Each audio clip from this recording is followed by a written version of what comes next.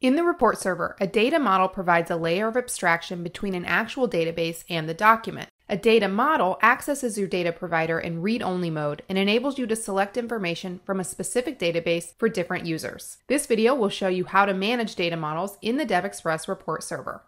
First, create a data model. Switch to the Data Models section. Click Add Data Model. Make note that you may see a warning at the top of this screen, urging you to restrict access to the report server database and backups, because data models created with the DevExpress report server won't be encrypted. Then give it a name and description. The report server supports a variety of data providers. For this video, I select Microsoft SQL Server, specify a server name, and choose a database.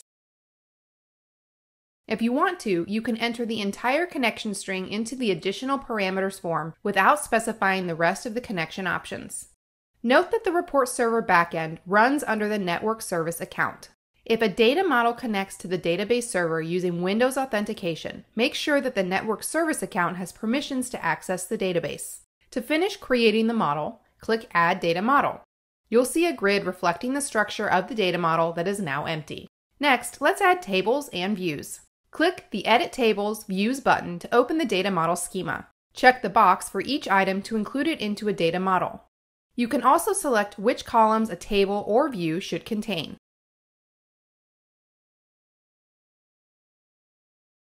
Click Update Data Model to save changes and check the result. Now let's add a stored procedure. Click Edit Procedures and then Add Procedures. In the menu, select a procedure and click the plus sign. A message is displayed telling you to execute the added procedures. Click Yes and add it to the data model. Then click Done.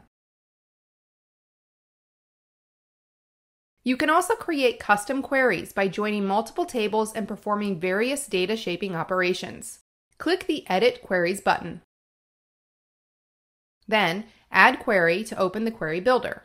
To select a table or view, drag it from the Available Tables and Views section and drop it onto the design surface. After selecting a table, you can specify its columns. In the same way, drag and drop a subordinate table to include in a query and automatically create an inner join relation based on a key column. If you click a data relation, the Selection Properties section displays its options. With these options, you can select the join type and apply a comparison operator. Clicking a specific column displays its options in the Column Properties section. To sort data against this column, specify the Sort Type property.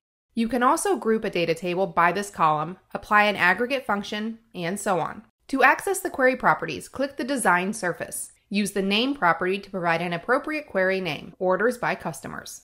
You can preview the result of the query execution in a tabular form by clicking the Preview Results button.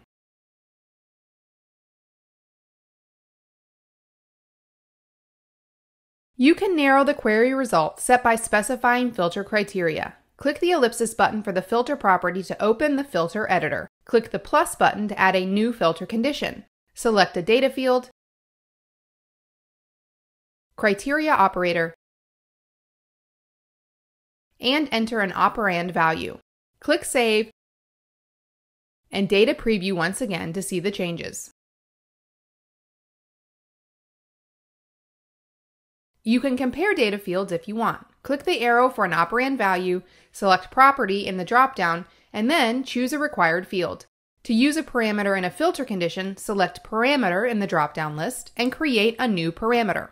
The parameter values are defined when a corresponding document is being scheduled, which is discussed in another video in this series. If you need to return specific data to different users, you can filter data using account-related functions. Select Function as a value supplier and construct an appropriate criterion. The username function returns the name of the current report server user. The userMail function, in turn, returns the user email. You can also use the isMemberOf function that checks whether the current user belongs to a user group specified by the parameter.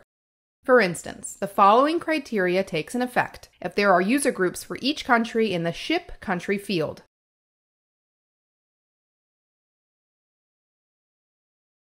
If a user is from the France group, the preview does not display orders shipped to other countries.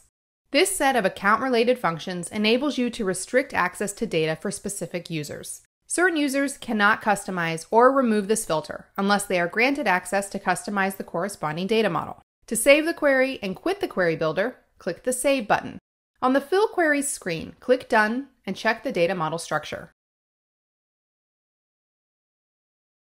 It can now be used to supply data to any number of documents. And that's it for this video. To learn more, make sure to check out the documentation on our website or watch more videos from our playlist. You can also subscribe to our channel to get all of our latest content. Thanks for watching, and thank you for choosing DevExpress.